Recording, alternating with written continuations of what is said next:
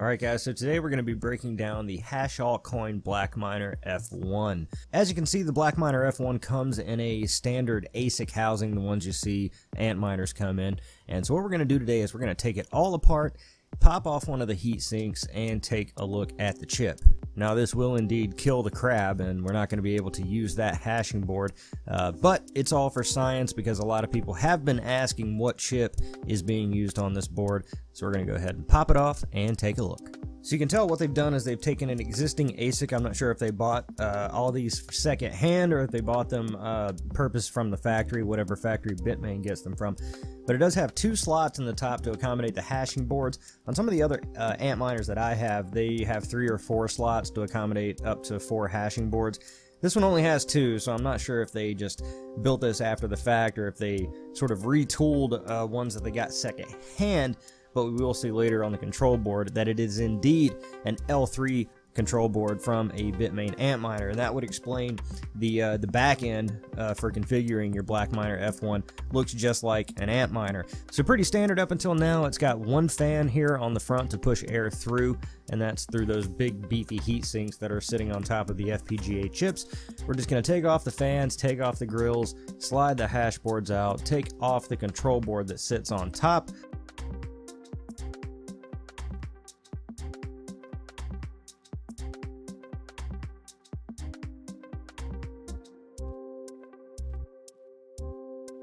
So as you can see here, the control board that they're using is from an L3, and that's a Bitmain Antminer L3, a script miner. That would explain the back end of the Blackminer F1 looking identical, being identical to the Bitmain's back end for ASIC configuration.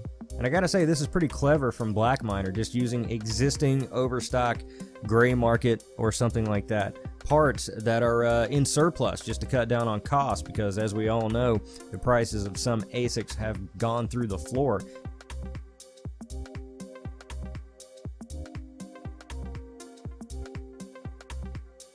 Alright, so taking a look at the board here, I couldn't give you any information on any of the information that's printed on the PCB, but as you can see, the Blackminer F1 comes with 2 of these boards, these hashing boards we'll call them, each board containing 6 large, beefy, very thick heat sinks, and these are going to be on top of the FPGA chips themselves. So what I would have liked to have done originally is have been able to dissolve or otherwise safely remove the heatsink from the top of the FPGA chip, although it became very apparent that they were using some kind of thermal cement or adhesive glue that made it impossible to do so.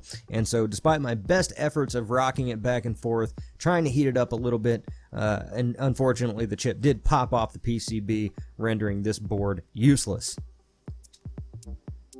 So see link in the description below if you'd like to donate for me to get a replacement Blackminer F1 if you like the effort that I put in to destroy mine so everyone could see what goodies are on the inside.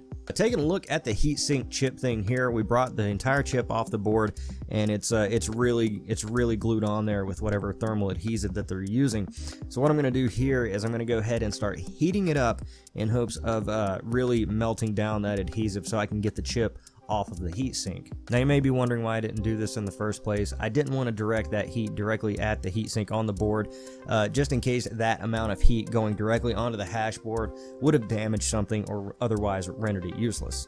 Now that turned out not to matter in the end because I popped the chip off and rendered the whole thing useless anyway. Taking a look here at the top of the IHS, which appears to be the IHS because there's like a chip thermally adhesed to the top of it. We can clearly see that the chips being used are the Xilinx Kintex 7 series and XC7K325T.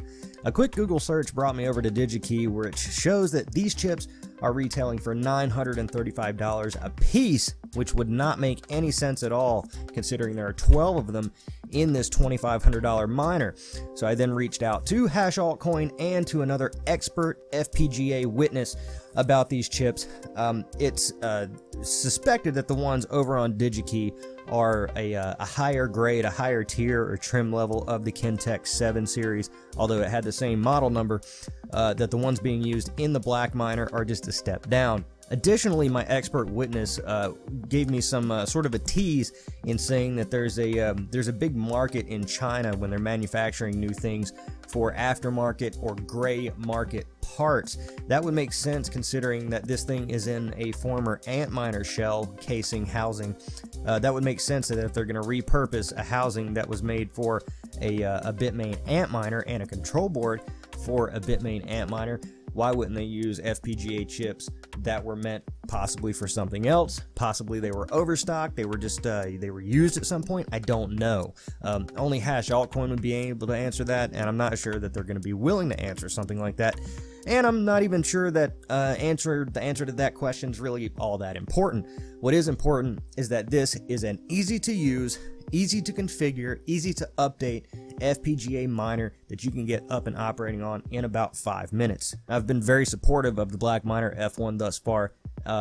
Aside from whatever quirks and problems and uncertainty surrounds Hash Altcoin or the Blackminer F1, or that you have to get your bit streams through them, the fact remains is that they've made it very easy to get started.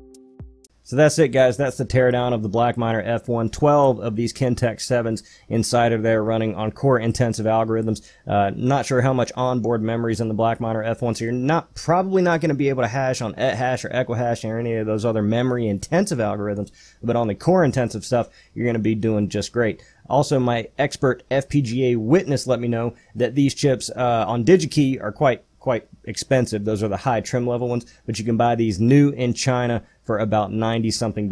So that would make sense. If you add it all up, all the parts, they were able to give me sort of an estimate that the Blackminer F1 is probably costing around $1,600 to $1,700 for them to produce, and they're selling it for $2,500. So not a tremendous markup there. Still a pretty good markup, and I'm not exactly sure how much what's customary in terms of the markup department on mining devices, but I would imagine that they would send it through the roof because of the uncertainty of placing a large order for mining hardware and then something happens and no one wants it, so they probably need to make up their money as much as they possibly can. So anyway, that's what's inside the Blackminer F1. Let me know what you guys think in the comments below if you'd like me to tear something else down. As long as you guys pay for it, I'm glad to tear it down.